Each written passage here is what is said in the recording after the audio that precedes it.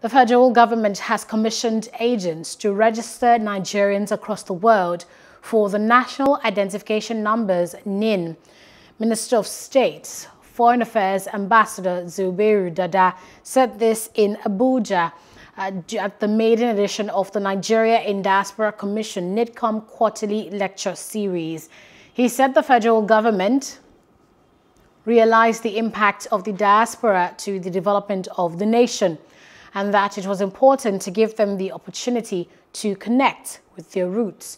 Meanwhile, Minister of Interior Rolf Origbishola said the ministry has recently launched the electronic temporary passport to ease the burden for Nigerians whose passports have expired. Hello, hope you enjoyed the news. Please do subscribe to our YouTube channel and don't forget to hit the notification button so you get notified about fresh news updates.